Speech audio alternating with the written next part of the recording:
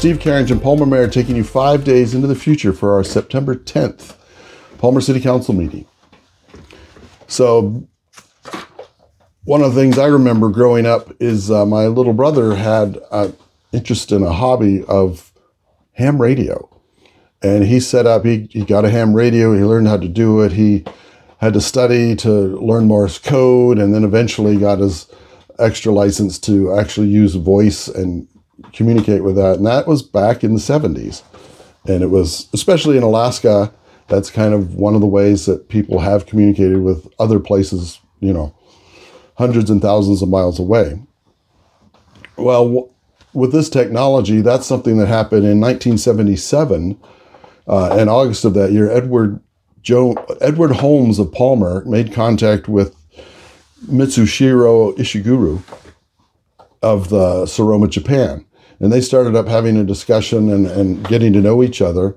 And they made friends, and they managed to visit, and they inspired others. And so we sponsored and had a sister city program with Saroma, Japan. Back in 1980, we passed a resolution and started that relationship. And much of the contact has been with students going from middle school and high school back and forth. Japanese students coming to Palmer and Palmer students going to Japan, I believe almost every year.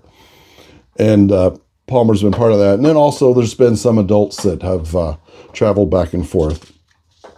But at this meeting, September 10th, during communications of parents, we will have, I think it's 9 students and 1, 2, 3, 4, 5, 6, 7. I see 8 students maybe and 4 adults that are over visiting, and they'll come and speak to the council and present to us. So that'll be under communications and appearance. And then in actual agenda items, we've got a couple of action memorandums, which is under the consent agenda. Consent agenda is a little different. It's a special part of the agenda that if the agenda is passed, then everything in the consent agenda happens at that point. Unless the council sees it and they decide they want to talk about it, or they want to pull it out and have a discussion and then vote on it individually. Those 2 items have to do with, we have boards and commissions, and we have people, you know, volunteer and get appointed to those seats. And we've had a couple of people resign, and I think we have 1 to appoint. And so these are things that people are volunteering for. And so they've resigned. Technically, we have to recognize it, although, you know, if someone resigns, I think they're basically done with that board and commission. But so those are kind of set there as automatic things. But unless if the council decides they want to pull it out of the consent agenda, they can do that. And then, of course, there's August 27th, regular meeting minutes. And then we have a public hearing about the 2024 DUI enforcement activities grant for the Palmer Police Department. I believe that's a state grant. I think we get it every year. And it's some money to go towards a little bit of extra enforcement for looking for drunk drivers, etc. Or DUI, driving under the influence of whatever substances. I've noticed as I commute into the base, there's been a lot of Anchorage cops stopping people a little bit more often lately. So that's probably going to be coming up now that the fair's over.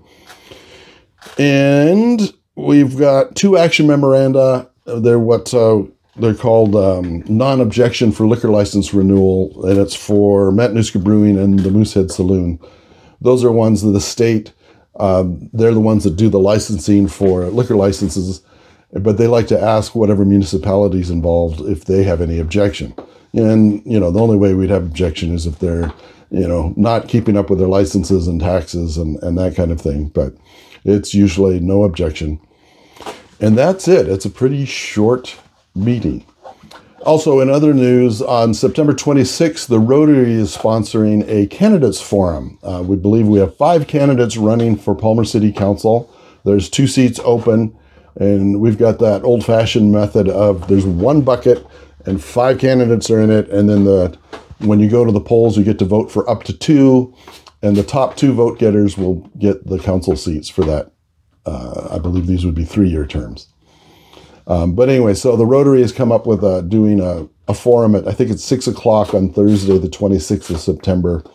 For those interested, it might be a good time to find out more about the candidates who are running for the Palmer City Council.